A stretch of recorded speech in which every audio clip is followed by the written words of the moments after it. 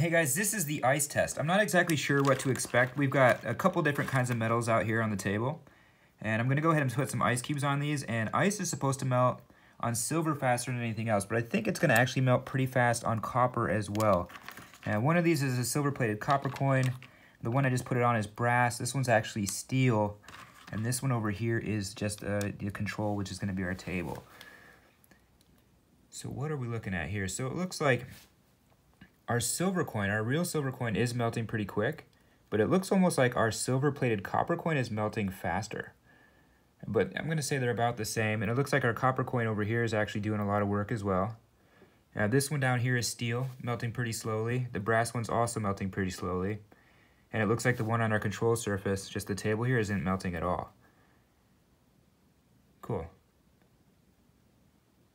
So if it's silver or copper, I'm going to go ahead and say that the ice test is going to be pretty similar.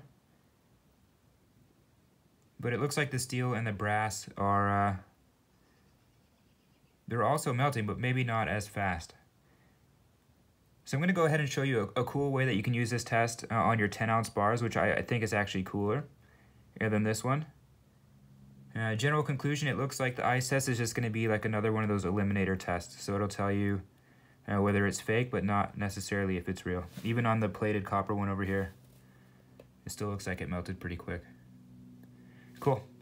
Now I'll show you that next test in just a second. Real quick, this is about 30 seconds to 45 seconds after we filmed the last one, and it looks like they're all pretty much all melted except for the one here on the table.